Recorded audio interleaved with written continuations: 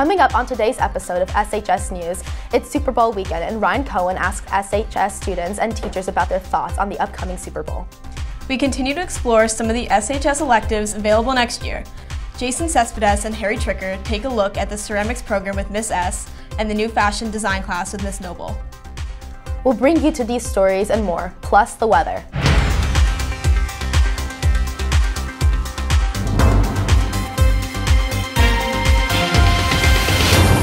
Good morning, Summit High School. Please stand for the Pledge of Allegiance. I pledge allegiance to the flag of the United States of America and to the republic for which it stands, one nation, under God, indivisible, with liberty and justice for all. And now, here are your morning announcements. Good morning, Hilltoppers. Today is Friday, February 10th, and welcome back to SHS News. I'm Carolina Farinato. And I'm Kate Cooper.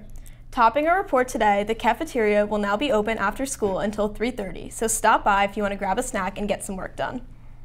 Next week is Spirit Week. Make sure you pay attention to the video board around the school so you can figure out what you're supposed to wear on each day of the week. Next Tuesday is Valentine's Day, so treat your sweet to some sweets. There will be a bake sale during lunch in the cafeteria, so make sure to grab some chocolate lollipops and more. For any girls interested in joining the girls lacrosse team, there will be a pre-season information meeting in the weight room next Thursday during first lunch. The Super Bowl Sunday, senior reporter Ryan Cohen asked SHS students what they think is going to happen in the big game.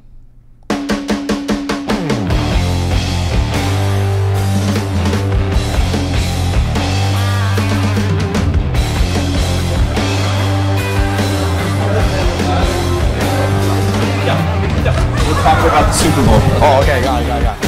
Who am I here with and what grade are you in? Anthony Asatelli, 12th grade. Jack Holmes, senior. Ethan Weir, I'm in 12th grade. My name is Edwin Martinez, and I'm in 10th grade.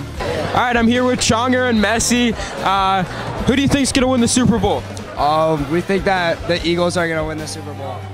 Eagles, yeah. Who do you have winning the Super Bowl? Kansas City Chiefs.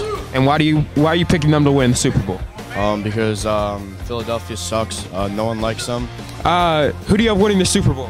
Eagles by probably 30. By 30. That's a 17. Where are you from originally? England. England. Do you know a lot about American football? I know nothing about American football. Do you know who's in the Super Bowl? No. All right.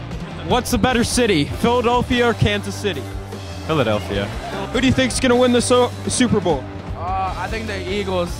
Who do you think's gonna win Super Bowl MVP?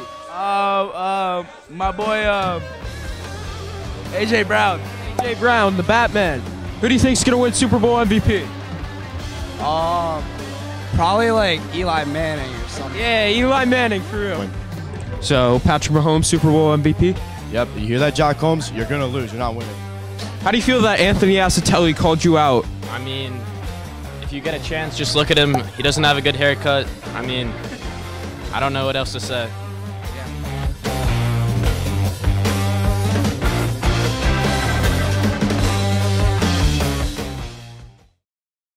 And now it's time for SHS Weather Update with John Johnson. How's it looking out there, John? Thanks, Carolina. Today it's looking pretty nice outside. It's cloudy, the high of 52 and a low of 738. But the real problem is the stank. I mean, someone's out here doing something to make this place stink like a garbage dump. I mean, I can't tell you how much stank there is. You just gotta be out here to experience it. We better find out who this culprit is and find him out fast. Back to you in the studio, Carolina. That's all for the weather. Tune in next week for more in-depth meteorological analysis. Once again, this week, we sent SHS News reporters out to give you some insight on possible electives that you can take next year.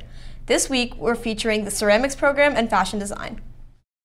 I'm here with Miss S to talk about the sculpture and ceramics classes. Miss S, why should people take sculpture and ceramics classes?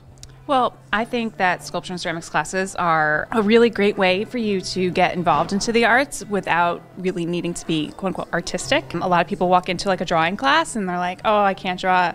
But with ceramics and sculpture, you really get a sense for creating something and tapping into that creativity when you don't feel like you're a quote unquote artist. What should students expect when taking sculpture and ceramics classes? besides getting dirty, you're gonna leave here with clay dust on you and clay on you at some point, but they're really going to learn about just how to deal with frustration and being able to give themselves room to fail. And by fail, I don't mean get like a failure grade, but to really learn how to handle things that break and handle things that blow up in the kiln, and how do you jump back from that. It teaches a little bit of resilience. Thank you so much. Make sure to check out the sculpture and ceramics classes.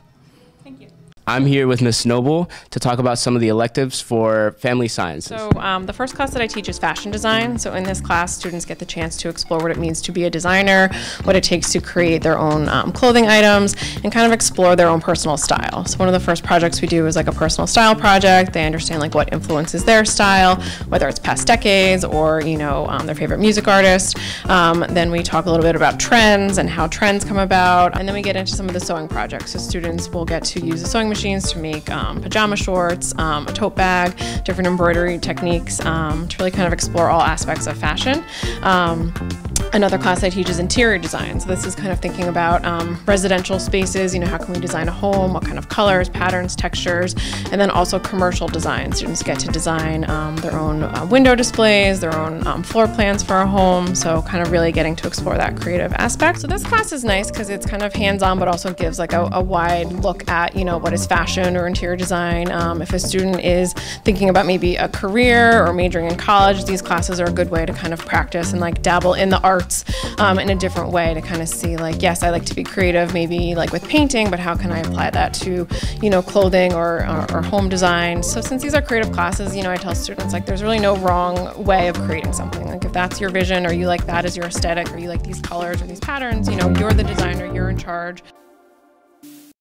As we move through the month of February, we'll bring more info about some of the new electives available next year, including some creative and interesting courses in media production.